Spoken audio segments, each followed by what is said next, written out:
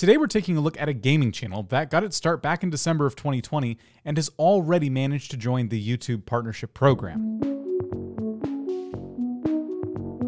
I'm going to start today's video by asking you a very simple question. How close are you to getting into the YouTube Partnership Program?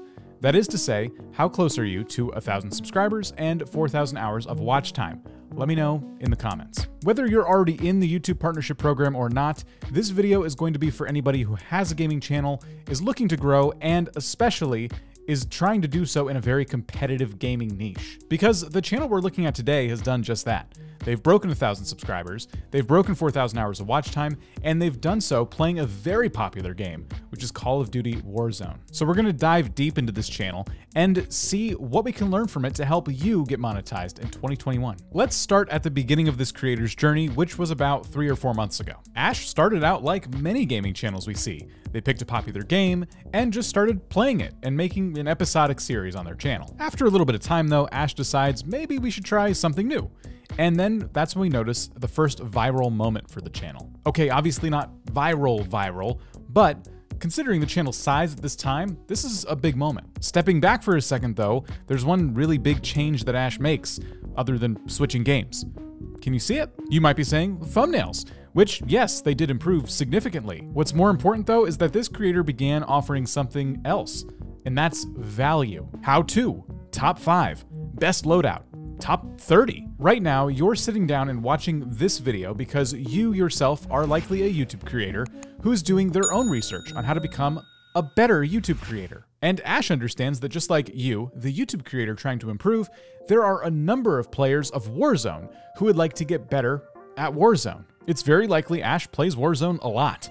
By taking time to simply sit down and enjoy the game, this creator is effectively doing their research.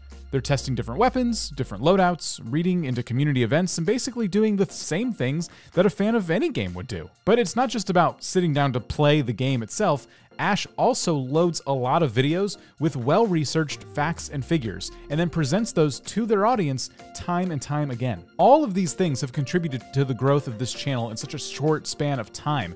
There's one more thing that can contribute to even more growth on Ash's channel. I will say, it would be nice to see even more content. So that's Ash's channel.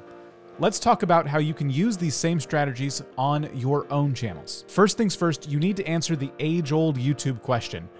Who is this content for? Who is your audience? For Ash, as we said, it's players of Warzone who would like to learn more about it and get better at the game. If you're having a difficult time answering that question for your channel, then I'm afraid the next step is going to be kind of a challenge for you. But you need to make content that is then targeted to your audience. Ash does this in every single video they make, but you certainly don't have to do that. What I mean is, if you want to make the casual Let's Play where it's just you simply playing your game in front of your audience, your core audience, that's totally fine to do. However, taking the time to make this highly researched, very valuable content is going to help you cast a wider net. This content is going to rank well in search and thus bring in new people to your channel who hopefully become part of that core audience. Also, having a channel focus is really important here. Ash has done a great job at sticking to Call of Duty Warzone, which means if I subscribe for Call of Duty Warzone, I know the next video is likely going to be a video about Call of Duty Warzone. But if that video was about, say, Minecraft, and I'm not interested in that game, well, YouTube's going to take that as a signal if I don't click on that next Minecraft video, and it may decide, well, you subscribed to Ash, but you're not exactly interested. So let's stop recommending this